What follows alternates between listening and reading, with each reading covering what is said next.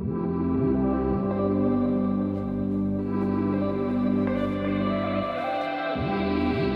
it going, folks? My name's Eric. I'm a wedding filmmaker based out of Chicago. This is my home. It looks cool because my wife's an interior designer, not because of me. While I wholeheartedly, nice transition. While I wholeheartedly believe that story is the most important thing when it comes to wedding filmmaking, and that gear doesn't matter, and that sentiment being the most important thing in the process of making wedding films, I also think that foundational skills and first steps are incredibly important as well. Without further ado, let me just share my first 6 steps of how to start becoming a wedding filmmaker.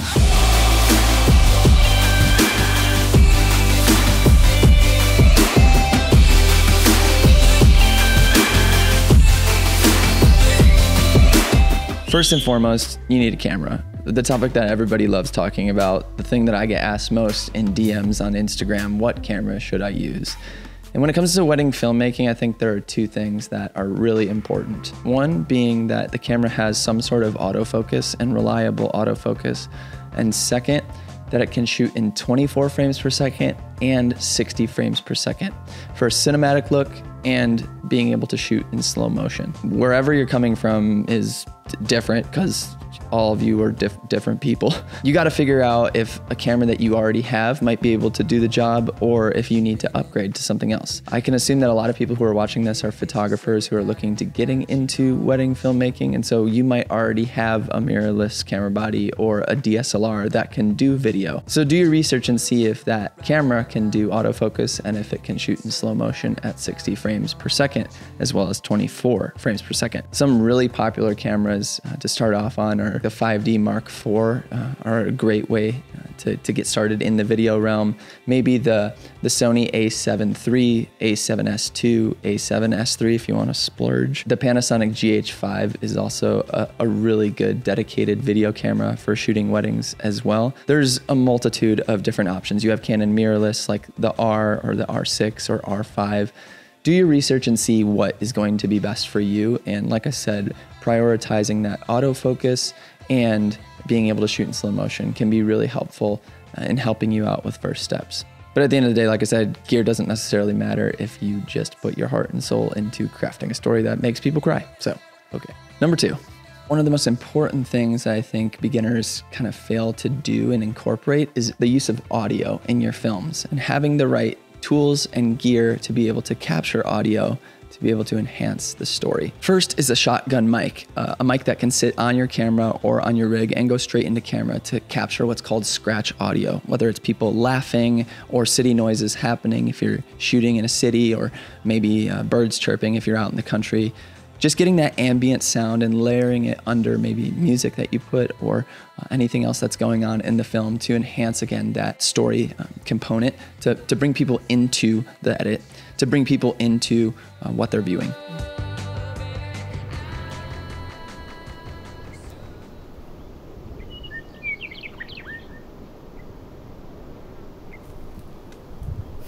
Next, lavalier microphones. This one is the Rode SmartLav, and you actually have to put a dongle on the end of it because it goes straight into iPhone. So do your research on this. It's a pretty affordable way to get a lav on somebody. So maybe you put it on a groom, like on their lapel, or you could even get fancy and put it under clothing with gaff tape. So this is an affordable option. If you want, it's linked down in the description. All this stuff is linked down in the description, but the most popular thing in the wedding filmmaking world is this Tascam DR10L. And it is its own unit. It has a recording device and a lav mic, and it's over twice the price of the SmartLav. But what's amazing about it is that it can record 2 different levels of audio at the same time. So a track that is hotter, meaning that it's picking up more. So if someone's talking really quietly, it'll be able to capture it. And if someone speaks really loudly, it has a lower track so that if anything clips on that hot track, you can use the lower one, and they record simultaneously. So this is an incredible tool to use as well for things like a ceremony or speeches or first looks. You look so beautiful. Ready to do this? I'm ready. Are you ready? Yeah, it's just my allergies. Next, the dark horse. The little Sony recorder. It's got a really stupid long name. I could put it here. And then this little sleeve, mic sleeve.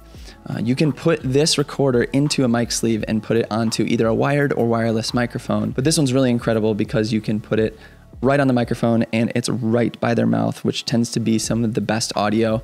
It's literally just like a voice memo recorder, but it really holds up and sounds great. So another really affordable option. Lastly, these kinds of recorders, this is the Zoom H5. Tascam also has the DR40, I believe. And these are amazing because they have XLR inputs. You can go straight out of like a DJ or a band's speaker right into this and get amazing audio. I like to use that with the XLR for one, and then another one using the onboard microphones in front of another speaker. Getting 3 options for audio at receptions to get all the speeches and backups on backups on backups. If you're still here and you're watching this, the sponsor of this video, MusicBed, which I'm about to talk about next, is doing a giveaway on my Instagram. So make sure you are following me on Instagram. If you're watching this on the week it is posted, you will be able to take part in that giveaway on Instagram, where I'm giving away 2 of these Sony recorders and 2 of the Tascam DR10Ls. So make sure you follow me over on Instagram. Music licensing. I've been using MusicBed for the past 7 years. It's been my go-to place for all of my music, for all of my wedding films for that amount of time. And it is undoubtedly, in my mind, the best resource for music. I pretty much exclusively use them for all of my YouTube videos as well. And it's my one-stop shop for literally everything. Your ability to search any genre or mood is incredible. Their search engine is awesome and their music is just so robust, and there's always new stuff coming out, which I love. Now there's a spectrum of music licensing. It goes all the way from like a music factory where they're just spitting out music week after week. That's just not that great at a low price. And then you have all the way over to the recording studios with the radio hits, and they're just charging obscene amounts of money for commercial work and what you need to use to license. It takes forever. MusicBed is right in the middle ground. They're not royalty free, but they are rights managed, which means that whenever you download or use any of their musicians' music on their site, the musicians get paid accordingly based on whatever that license is. So if it's a huge commercial work license, they'll get paid more, or if they get more downloads for wedding films, they'll get paid for that as well. So it's awesome to see MusicBed is a place that really supports artists, much like us as filmmakers, for musicians in their endeavors as artists. And I just think that's so cool. Their subscription plan is incredible based on if you want to pay monthly or yearly, you get unlimited access to their subscription music. And so you can download as much music as you'd like. You can use multiple songs. You could use 5, 10 songs on a film, whatever you'd like. They have instrumental versions as well as versions with vocals, so you can mix and match those. You're not having to pay for individual licenses. On top of using this for wedding films, if you're interested in getting into the YouTube game, I have friends, Nick Miller and John Bunn. They have a podcast called How to Film Weddings. They do montages of first looks, and their wedding films go up on their YouTube channels, and they've been able to monetize those channels, use MusicBed music for licensing, and rake in a bunch of YouTube ad revenue, up to $500 a month in ad revenue, because they have music that's licensed and it won't get flagged, and they're able to monetize it, which is pretty cool and something you could do as well. So if you're interested in MusicBed, you can go to the link in my description or visit their website. And if you sign up for a subscription, you will get 1 month free if you use the code all caps Eric Floberg. Check it out. Using some form of stabilization so that you don't have ridiculously shaky, jittery footage. And there's a handful of ways you can do this with different gear. So I'll just list off a few things that you might want to look into. One being a monopod. And I really trust a company called Manfrotto with their monopods because I use their tripods as well. And the plates that they use are swappable between a monopod and a tripod. And a lot of times I'll use a monopod during a ceremony or during speeches, so I don't have a shaky moving shot, but something that's steady for something that is long form that needs to be filmed. Second, you could use a stabilizer or a gimbal. Companies like Zhiyun or DJI with their Ronin series make great gimbals for you to use that are compact and small and really versatile, giving you the ability to have really smooth motion throughout your wedding films. I hung on to that kind of style a few years back, but have recently kind of shifted into a more documentary style handheld look that's not like crazy shaky and jittery with the hands, but building out a camera that either has a cage like my 1DX Mark II setup that had a cage built around it to spread out my hands and to give kind of that floaty look. Now I shoot on the Canon C200, it's a cinema camera, and it has a top handle and a side handle to be able to spread out my hands more. And a lot of times I'll stick that camera like into my body and pivot in different ways to get that footage to be smooth. A lot of times I will be shooting in 60 frames per second, which allows you to slow down your footage in post. So if you bring it into an editing software like Final Cut or Premiere, you can slow down that 60 frames per second into 24 frames per second, which is the traditional standard cinematic frame rate. You might want to consider getting a camera that has IBIS, internal body image stabilization, right? Internal body image stabilization. I never remember what it stands for. Basically, it's a feature in the camera that allows to synthetically stabilize your footage without having to use a gimbal or anything to stabilize it outside of just holding it. The Panasonic GH5 has really good IBIS. I know the newer Sony mirrorless cameras have good IBIS, as well as the new Canon mirrorless R5 and R6. All have really comparable and good IBIS, so that you might be able to run around handheld with that camera all day if you have that stabilization feature turned on. Finally, the sixth way I like to stabilize footage is using Warp Stabilizer in Premiere Pro when I edit. It's a feature in the effects panel, and I like to put it at about 5 to 10% so that it doesn't distort the image. It makes it look nice and smooth. If there's any kind of jittery look in the footage, it helps smooth it out in the post-production. Make sure your footage isn't like shaky Uncle Bob and looks nice and buttery.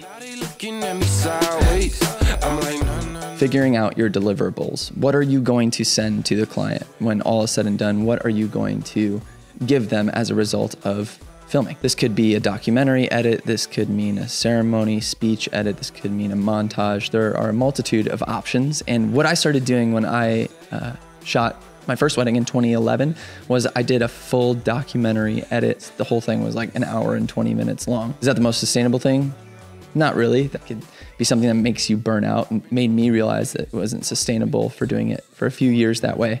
Until I moved to Chicago, and some friends in the industry shared that they only do a 4 to 6 minute montage for their films that they deliver to clients.